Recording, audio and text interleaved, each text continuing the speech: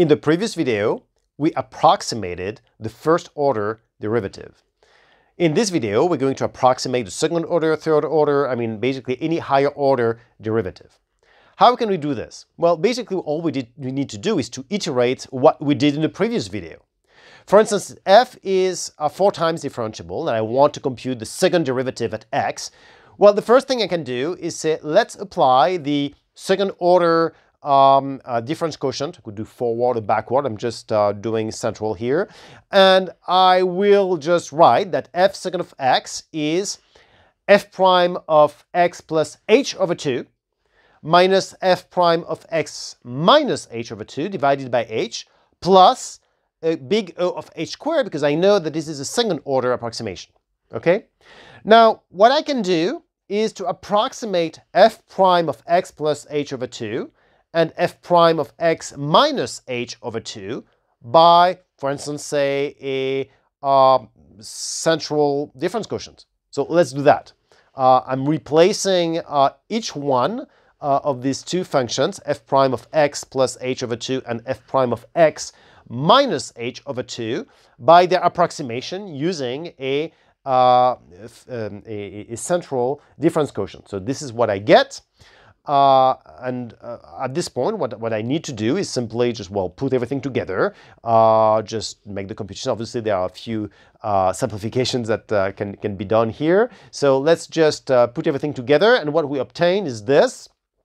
And after we have simplified, we obtain f of x plus h minus 2f of x plus f of x minus h divided by h squared plus a big O of h plus a big O of h squared. Obviously, big O of h plus big O of h squared, I have to go with big O of h, unfortunately, I would say. And here is the, well, here's the approximation, basically. Here's the approximation of my second derivative. Actually, we could do better than the big O of h. That's why actually I asked for 4 times differentiable, because we can do slightly better. Let me actually show you. If you do the Taylor expansion of f of x plus h and f of x minus h, here's what you get. And what you want to do is to compute f of x plus h plus f of x minus h. And the reason why you do this is because, what happens when you do this is that obviously when you add this up, well, you have 2f of x. The terms of the first order derivatives will cancel. Then you have the second order, and the third order will cancel. And so here's what you obtain. Now, when you write this, look at what happens. You basically have the second derivative on the right-hand side, right? You have a h squared half second of x. So if you really, write things this way and divide by h squared, here's what you obtain. Well, let me actually write things this way. You have this difference between, well, what looks like what we found earlier, which is the approximation using the values of x on the grid, and the second derivative that is actually of order 2. So what we have is that the second order central difference quotient, this is the way we're going to call this, this approximation here, will approximate the second derivative, and the method is of order 2. And we talked about stencils in the previous video. Here is the stencil that corresponds to this second order central difference quotient. Now we could generalize this, and we could do the nth order central difference quotient. Here it is. Well, and at this point, what I suggest you do is you stop the video and you basically try to derive this value. And so that way you can actually practice and make sure you understand properly what we're doing. And this method is of order 2.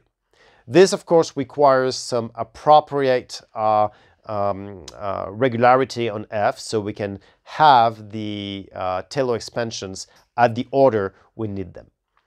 Now, you might have noticed that if n is odd, then obviously n over 2 is not an integer. Therefore, the point, x plus n divided by 2 minus I multiplied by h, that's not going to fall on one point of the grid.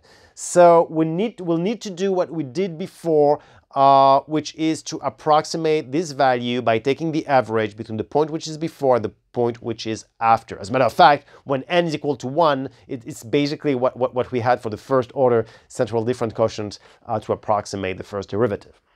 Of course, you also need to be computing this central difference quotient at a point where you can actually compute the values for the point that are after and before. In other words, if you're really close to the edge, close to the boundary, then you may not have enough points before or after to make these computations. You can do the same thing for the nth order forward difference quotient and backward difference quotient. So here are the formulas. And again, x, which is xj, needs to be chosen so you can define all of these elements. So if you're too close to the border, then this might be a problem. So here is for approximating the, any order derivative that you may have in your equation, you can basically approximate it using points of the grid. And that again is what we're going to use in the next video to approximate the solution to a partial differential equation or ordinary differential equation, since we're in dimension 1.